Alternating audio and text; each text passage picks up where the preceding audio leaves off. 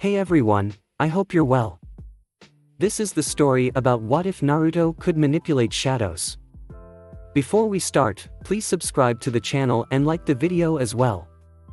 So without any further ado, let's start the what if. Naruto's home. Naruto went home after beating the hell out of the Uchiha. He didn't really have much planned beyond that. He was more or less waiting out the clock until the Chunin exams. After that was when things would get really fun. For once, he actually wasn't glomped by Perona immediately after walking in the door. Finding this odd, he searched around the house for her. If she wasn't trying to get as close to him as possible, something was probably wrong. Or not, he found her in his bedroom, fast asleep. He knew that he had no shot in hell of waking her up, so he just left. He had that latest soldier model to complete after all. The only question that was really plaguing his mind was, where the hell did she get a plushie of me? I've only seen Neji and Sasuke plushies like that one before now, and those were made by, oh no. Fuck, if that thing were of the same design, that means I've got fangirls. Fuck. Ninja Academy. The students weren't really reacting that well to Sasuke getting the shit kicked out of him. The guys, with the exception of Shino and Shikamaru, laughed at the Uchiha's misfortune. The girls, with the exception of Tenten and Hinata, all cried that his opponent cheated, otherwise he never would have beaten their Sasuke-kun. Sasuke himself was fucking pissed. I'm an Uchiha, I'm the best. How could I possibly lose against some commoner like that? Oh well, it doesn't really matter. Once I get a real sensei and my Sharingan, I'll beat the hell out of that hat-wearing weirdo, and after that I'll kill Itachi. The Sharingan is invincible, I'll copy his jutsu and he won't stand a chance. After all, the only one who could possibly stand a chance against an Uchiha is another Uchiha. Sasuke's mental ravings aside, Sakura was asking Tenten a rather interesting question. Hey, Tenten, you said you know that guy?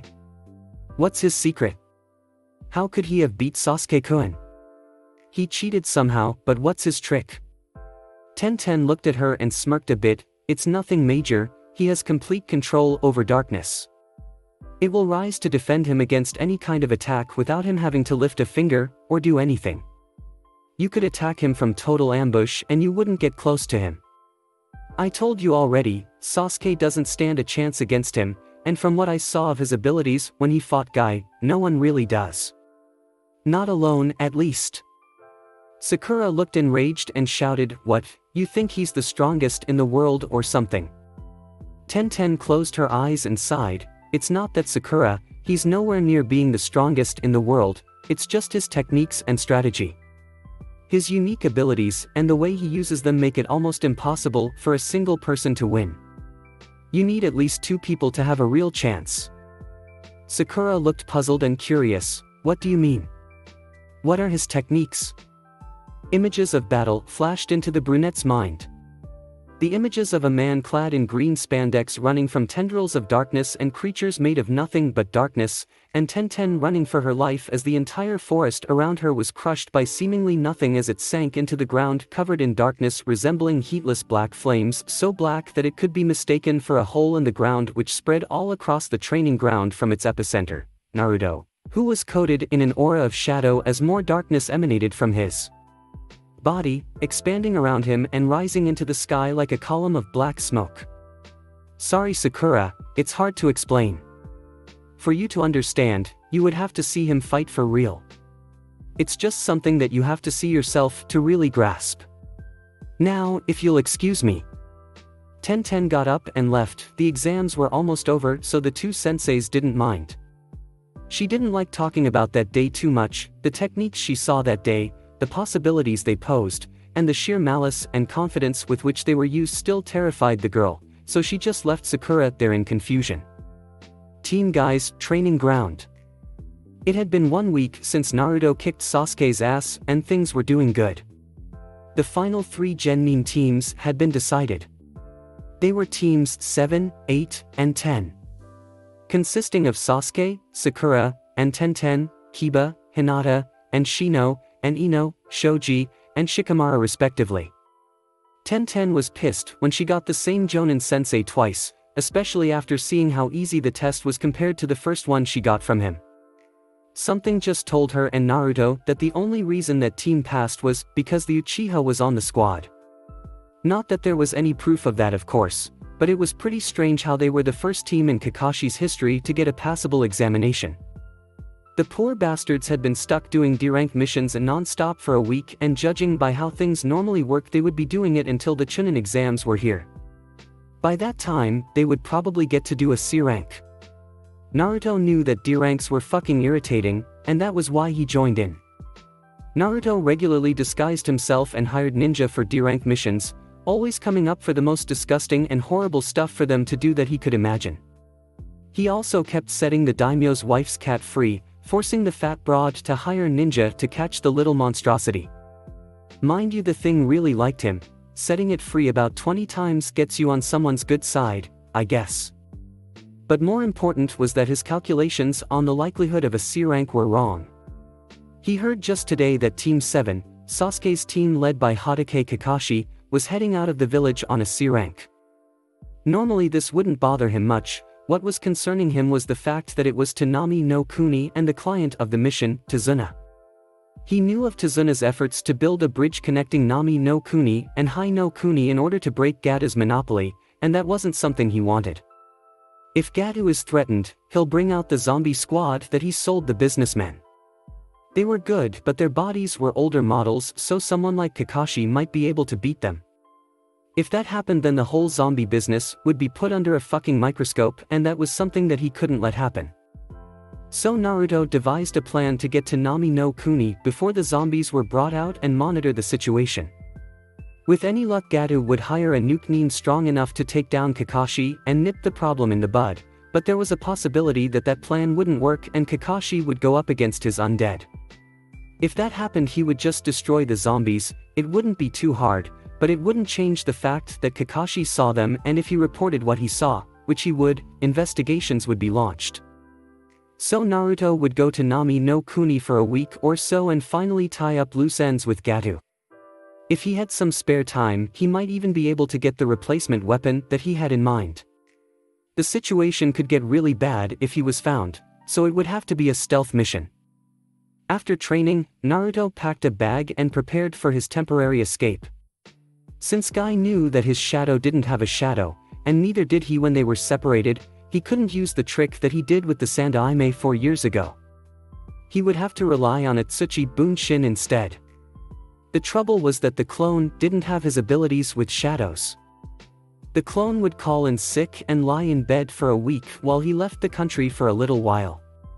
When he got back, it would be almost time for the Chunin exams, so it worked out. He would have to get there first, but thanks to the Kage Hoku, that would be no problem at all. He had prepared everything he needed and was about to leave when Perona showed up. So Naruto, heading off to Nami no Kuni already? He just looked at the ghost girl in a bit of surprise. Yes, how did you know that? Perona looked at him, smiled and said, I know a lot more than most people give me credit for. My ghosts can hear, you know. So let's get going. What? He didn't really intend to take Perona with him. Sure, he had been teaching her the ninja basics, but he had no specific need for her particular skills. Perona looked at him and said, I want to go too. Ever since we got here, I've left the house fewer than 5 times.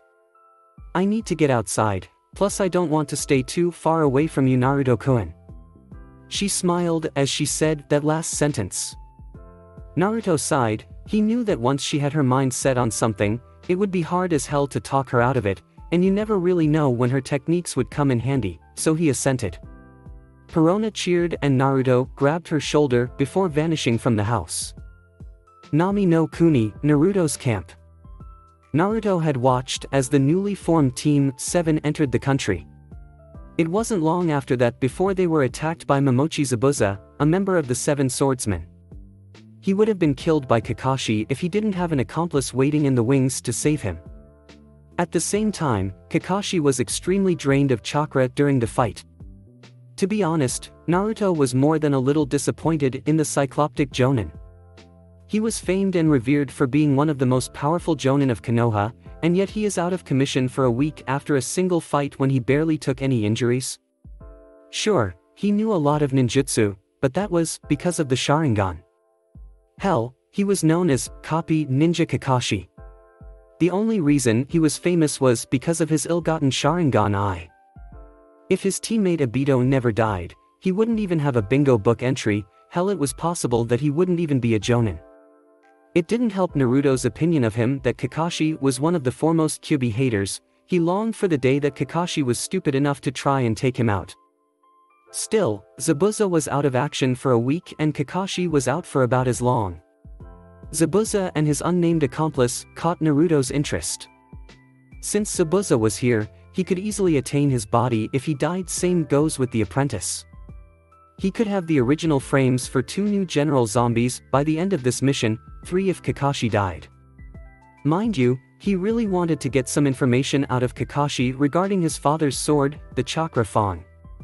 After all, it was only right for Hatake Tsukumo to wield the sword he wielded in life, was it not? While Hatake Kakashi was a poor example of a ninja, his father was a totally different matter. All he needed was a powerful shadow for that particular corpse. Alas, he had a week to kill before Zabuza made his entrance again. Under normal circumstances he would have to sit there bored, but in this case he had another goal, the attainment of the perfect weapon.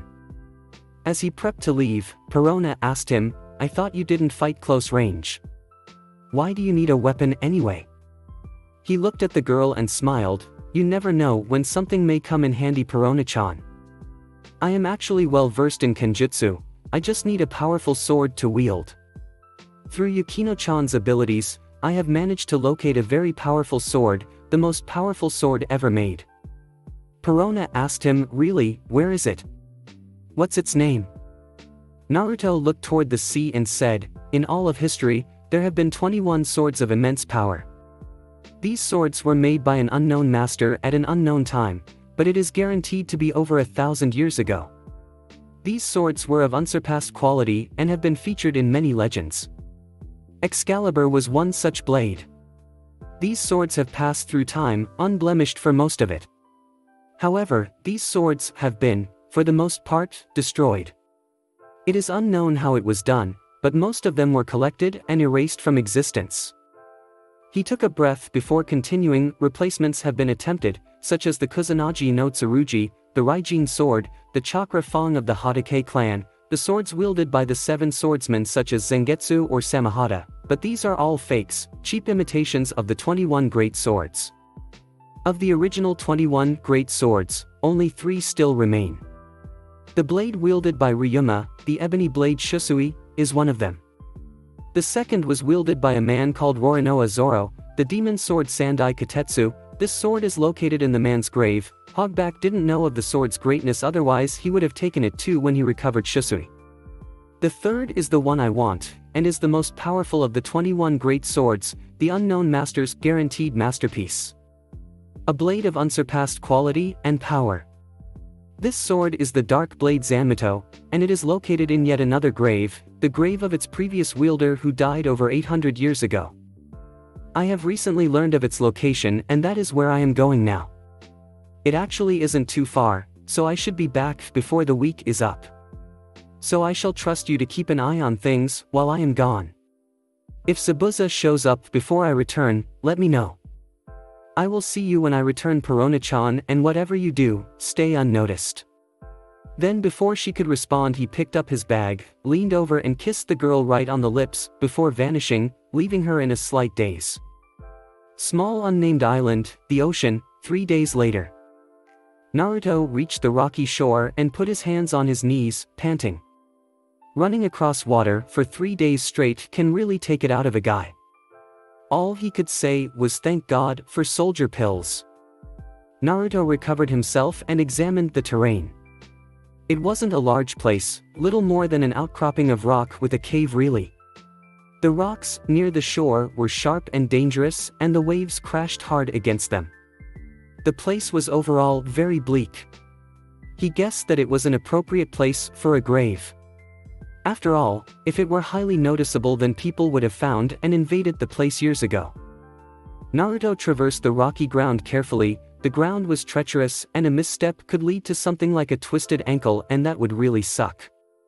He made it to the narrow cave entrance and passed through, emerging in a decent-sized tunnel. He had barely gone 3 steps down it when a volley of darts went whizzing through the air towards his face. They were stopped instantly, of course, but Naruto really had to be amazed. This guy died over 800 years ago, and these traps were guaranteed to be at least that old. The fact that they still worked was nothing less than astounding. Naruto continued through the rocky tunnels, occasionally besieged by various traps, which were effortlessly blocked. They ranged from poison darts to 3 axes that swung out of hidden recesses in the rock at neck, waist, and knee level at the same time. Any normal person would have been long dead by now. The greatest defense of the island was that it actually moved. It never stayed in the same place for more than a few days, it just drifted along the ocean, but the traps were there to stop anyone who managed to find the place from looting the grave that was located here. Before long, Naruto stood at the grave. It was in a single room on its own, a single stone sarcophagus. The lid must have weighed at least 500 pounds. There was a marble slab at the head of the gigantic coffin bearing the name of the deceased person who resided here, but Naruto didn't even glance at it, he already knew who was here. He strode over to the coffin lid, and after a moment to set his feet, he put both hands on the lid and heaved. He pushed as hard as he could, but after a moment he grunted with the great effort and ceased in his struggling. Naruto took a moment to recover his breath. The thing was heavier than he thought. After a moment, he snapped his fingers and his shadow came to life. He looked at the thing and said, "Move this." The shadow nodded and pressed itself against the slab of rock. It pushed hard against the stone, and after a moment, the rock began to shift and grind to the other side, revealing the interior of the coffin. A few seconds later, the stone slab fell against the ground with a large crack. Naruto smiled and his shadow returned to its normal place at his feet. 9 months of searching, all for this moment. His mouth was watering with anticipation of the sight and power of the legendary blade, and maybe more. He looked into the coffin and saw nothing inside but a solid 2 inches of dust and a large sword. He sifted his hand through the dust. I guess even the greatest swordsman of all time could not stand against Father Time. The old man with the hourglass is patient. Then he turned his attentions to the sword. It was a gorgeous piece of work, you could feel the power running through its length. It was 6 feet long, with a 1 foot long handle. The blade was straight but with a curve near the end. The entire length of the blade was solid black, so dark that it would be invisible in a dark room. The hilt was of solid gold and it was quite large, easily reaching 4 feet wide, from side to side. If you looked at the sword from the bottom, from the tip of the blade to the handle, it actually looked a lot like a cross. Despite the 800 years of captivity in a stone box, it had lost none of its luster, none of its power. It truly was the greatest of the 21 great swords. Naruto reached into the coffin and tentatively touched the handle of the sword. It was very cold, but he tried to lift it. He struggled with the blade, it was extremely heavy. He could feel the sword rejecting his attempt to wield it. Regardless of that, he struggled on to lift the blade and brought it into a guard position. He fed his chakra into the sword, attuning it to his energies, forcing it to accept him as its new master. He felt immense resistance from the blade itself, pressing the chakra away and rejecting him as an individual, like a wild horse that refused to be mounted, seeing no human as its master. He continued regardless, and he could feel his own power, slowly but surely, overwhelming that of the sword, his chakra pressing against and subduing that aura of power around the blade. It was difficult to press his chakra into such a resilient thing. The sword was almost alive in its own right, and it refused to see someone as its master without a fight, pressing his chakra away and turning its handle red hot in an attempt to force him to let go. The Battle of Will took hours before a winner was decided. Naruto stood fast constantly, not even thinking of allowing a length of metal to best him, constantly feeding his chakra into the sword, attempting to subdue the blade, while it did all it could to break his grasp of the blade, to break his concentration so that it could free itself. Despite the efforts of the black steel, Naruto won out, pouring his chakra into the sword, subduing it, forcing it to see him as its master. As suddenly as it began, the constant pressure against his chakra stopped, the immense heat pouring through the hilt of the blade ceased, becoming a gentle warmth, the weight ceased to be so fearsome, becoming light as a normal kunai. It was official, he had bested the mind of the sword and it saw him as a worthy wielder, a worthy master. Naruto let out a breath. He had been constantly pouring his chakra into the thing for 6 hours straight. He knew that the obtaining of one of the great swords would not be easy, but that was still far more difficult than he had anticipated. He placed the newly submissive sword in the same ceiling area that he had placed his axe in before, in the shadow pressed into his right sleeve. The blade vanished and he went to the entrance of the room, pausing only to look back at the pillaged coffin. He just said 4 words before departing the tomb, beginning his journey home. Those 4 words were, "Thank you, Dracula Mihawk." Naruto's camp, Nami no Kuni, 3 days later. Naruto managed to get back to the camp in roughly the same amount of time that it took him to get to Mihawk's grave. The sword was sealed into his sleeve, and he was fucking exhausted. Perona looked up from the fire and said, "Naruto-kun. I'm so glad you're back. How was the trip? Did you get what you were looking for?" Naruto just staggered to the bedroll and mumbled, "Found sword, tired, need sleep," before collapsing onto the portable sleeping apparatus. Perona just smiled and put a blanket over him. Then after a while she snuggled up next to him and fell asleep as well. About 12 hours later, Naruto struggled back to the world of the awake and immediately shut his eyes. It was at least noon and the sun was blinding. He woke up Perona after waking up fully. Naruto-kun? What time is it?" Perona slowly rose and rubbed the sleep from her eyes. Naruto got up and looked around the campsite. He said, "Around noon, judging by the sun. So what happened while I was gone? Did Zabuza make his second appearance yet?" Perona got up and yawned before replying, "No, he's still hiding, though by that Cyclops judgment he should be showing up today.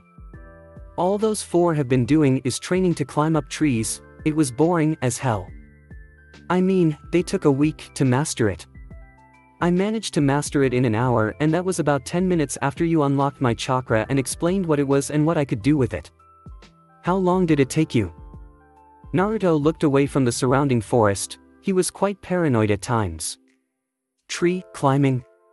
About 2 hours. So those idiots are that lame, huh? Geez, if Itachi heard that his brother took a week to master tree climbing he would have a stroke. The rest of the clan is probably rolling in their graves. Well, today the boredom is over Perona-chan, we finally get to have some fun." Perona put out what remained of the fire with a small Suiton jutsu before she realized something. "Wait, 2 hours? That means I mastered it faster than you." Naruto smiled a bit before approaching her. "Yes, you did, you are quite the little genius." He kissed her right on the lips before saying, "Now come on, it would be best to pack up camp now so that no one finds it later. After today we finally go back home. I need you to check out the bridge and let me know when Zabuza makes his move and more importantly, when Gata shows up." He went and started to pack up the tents, sealing them into scrolls before returning them to his jacket. Perona just nodded and made her way to the bridge, doing her best to fight off the large blush that had adorned her cheeks. Naruto sat down on a nearby fallen log after packing everything away, taking a short rest.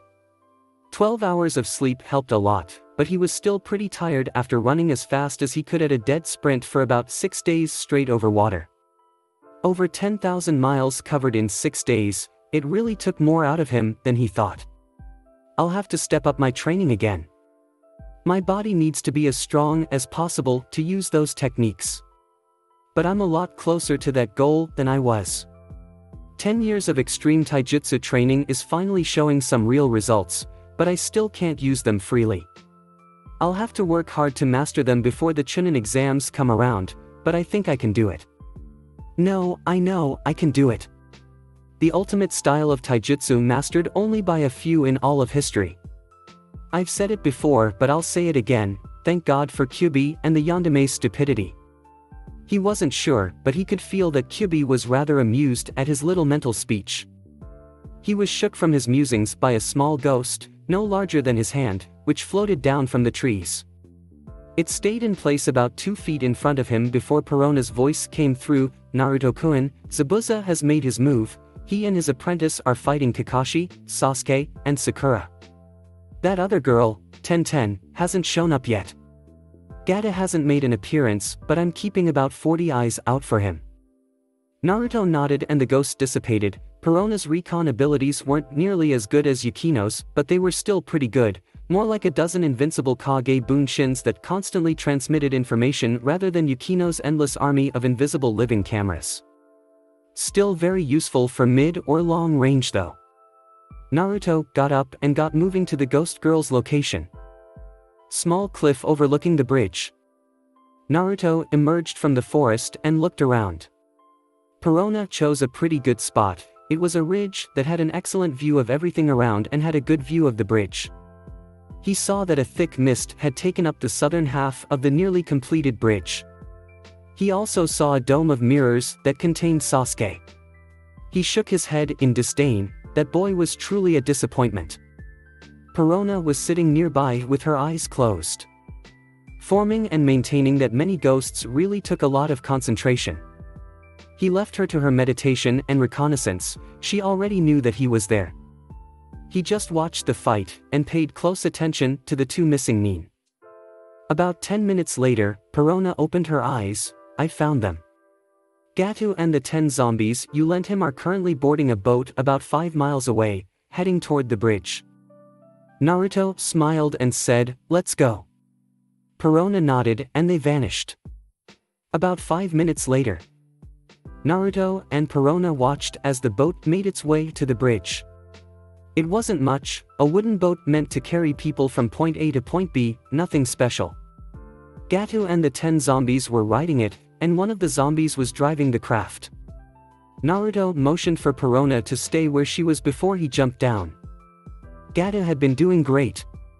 Ever since that guy showed up years ago, his takeover of Nami had gone without a hitch. He had to be careful not to let anybody see the zombies and live, but it wasn't too hard. Sure, the rent was quite large, but it was more than worth it compared to how much money he was making off of the deal. He was just about to go and take care of that naive idiot Zabuza and that bitch of an apprentice of his when a cloaked figure dropped onto the boat from nowhere. The man looked up slightly, but he couldn't make out any features. He just said in an eerily familiar voice, "It has been a while, Gatu. Who the hell are you? Did you come to try and kill me? Who sent you?" Gatu was in a fair bit of panic at the moment. I mean, how often does a guy show up out of nowhere like that? Okay, dumb question, how often does that happen for a civilian? The figure placed one hand over its heart before the voice said, "Oh Gatu, I'm hurt. You don't remember me? You've only been paying me every month for about 4 years in exchange for these beauties here."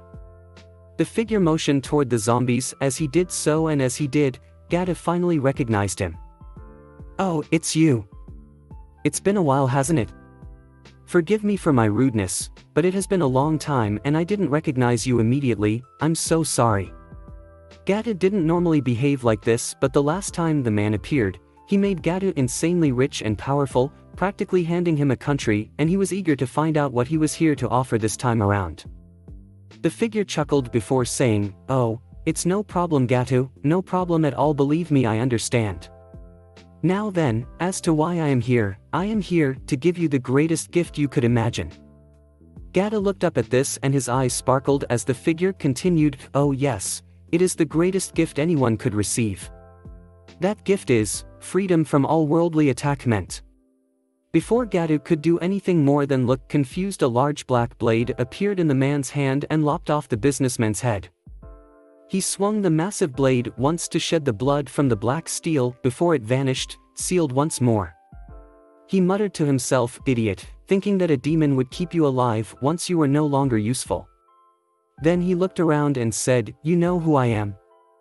The zombies gathered in front of him and knelt at his feet as the boat came to a stop. They said at the same time, "Yes, master." Naruto smiled before saying, Good, then prepare to return home. Your job here is done. He willed the shadows to surround them and the zombies sank into that darkness, returning to Hogback's cave system. He would know what to do with them, this was standard procedure after all. He rifled through Gada's pockets and took his wallet and after removing the money from it, jumped back up to where Perona was watching. He smiled at her and said, "Let's get back to the bridge, our job here is almost finished." They watched as the battle reached its conclusion, Haku abandoning her fight with Sasuke and the return Tenten and jumping into the way of the Raikiri that would slay her master and Zabuza attacking the tired Kakashi immediately afterwards. The jutsu used blasting the pair of Kiri ninja into the sea as a small army arrived at the bridge too late to do anything except cheer at the defeat of the Kiri no Oni and escort the ninjas to where they could rest. For them, the day was won. Naruto, on the other hand, sent his shadow to retrieve the corpses. Within a minute it returned bearing the bodies of the man and his apprentice, even bringing Zabuza's sword along as well. He laid the bodies out and proceeded to remove the water from the lungs of the pair as he assessed the damage to the two. He had the bodies of two more general zombies on his hands, he wanted to know how much work he and Hogback had to do. He was the most surprised when the girl, Haku, gasped loudly. "Holy shit, we have a live one!" Naruto cried as he looked over the Hayatan user. The Raikiri missed her heart but nailed her in one of her lungs pretty well. Without some quick treatment she wouldn't last long. He knew that the ice elemental Kage Genkai that she had was unique, that was one of the reasons he wanted her body, it was powerful and he knew that for sure after seeing her in combat. However, it required training and knowledge to use, that was training and studying that the shadow he used to animate the corpse would have to do in order to use the techniques effectively. If he could get her to serve him willingly, he wouldn't have to zombify her and waste time in order to obtain the Hayatan. As a result, he would do his best to make sure she lived. So he used one of the more unknown powers of his shadow. He had the shadow manifest itself and conform to the wounded portion of her body. It would change into the flesh that she had lost, attaching itself to her seamlessly. It would take the form of the ruined lung, allowing her to breathe, taking the shape of the pierced arteries, veins, and ruined flesh, keeping her alive. Not healing her injuries, but replacing what she had lost temporarily. If Naruto wanted he could have it remain that way for the rest of the girl's life and it would have no ill effects, but he wanted the shadow back at some point so it would act as a patch until they got the girl to Hogback. He may have been creepy, but he was at least as good as Tsunade when it came to medicine and healing. As Perona watched in awe of her master's hitherto unseen ability, he looked over Zabuza. He got nailed with a Raikiri in the heart and was long gone. After knocking Haku unconscious once more, he beckoned Perona closer and Naruto used the Kage Hoku to travel back to the caves. Hidden Caves, Hokage Monument Interior. Naruto arrived in the usual room and yelled out, "Hogback! Get your ass in here! We've got two bodies, one general class frame and a live one needing treatment." Within a minute Hogback, Absalom, Haruka, and Yukino had entered the room. He told them, "Absalom, bring in the dude with sword to Hogback's lab. This one is going to be a general so he takes priority over any current projects. Hogback, the girl needs treatment, she got nailed in the lung with Kakashi's Raikiri, but I'm keeping her stable. Help me get her to where you need her to perform surgery. Haruka and Yukino, get out of the way." The beast man picked up the deceased demon of the mist and his sword and carried them off while Hogback and Naruto carried in Haku on a stretcher made of darkness. 2 hours later. Naruto walked out of the medical room with a bloody mask and smock which he removed. Hogback was taking care of some last details, such as the bandaging and sleeping drugs, to keep her zonked out for a while. The surgery had been a success and Haku, while guaranteed to be sore and weak for a while, was going to be okay with a new lung and replaced flesh. He had ordered the group to take care of the ice girl until he got a chance to talk to her, which wouldn't be for a while. After getting everything together, he called to Perona and they went back to the house. They had had quite a day, so Naruto decided to call it a night, and Perona did too soon after. Naruto had roughly a month until the Chunin exams, and he had some techniques to master before then, a lot of training to be done and a new general zombie to prepare. Thanks for watching, I hope you guys enjoyed. If you did, comment down below and let me know. Also share this video with your friends. I have created a playlist of this what if where you guys can find all the parts. See you in the next video.